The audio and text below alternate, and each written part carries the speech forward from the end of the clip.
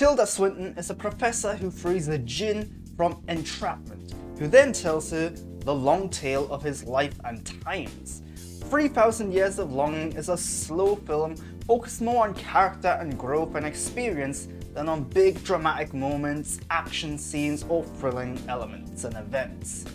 As a result, this is a film that many people will walk away feeling a little bored from, me included. The two leads are fantastic, with Idris doing a great job of showcasing the emotions and history of the djinn. He feels like an ancient being who's seen that and done that, and Tilda Swinton portrays an intellectual who falls for the all-powerful being. This is essentially a fantastical romance movie, and the romance elements work well and come to a great conclusion. Sadly, the middle of the movie is slow and bland, with little in the way of surprises or excitement. The visual effects are great, showcasing the djinn's magical abilities, and the visuals add an element of fantasy too, but the story behind everything just lacks energy. It lacks an oomph.